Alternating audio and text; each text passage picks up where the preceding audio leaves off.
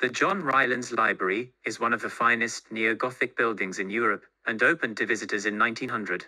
It was founded by Enriqueta Rylands in memory of her husband. She was closely involved with the design and construction of the building. It is one of the greatest libraries of the world and as of 1972 became a part of the University of Manchester and houses most of the special collections of the university.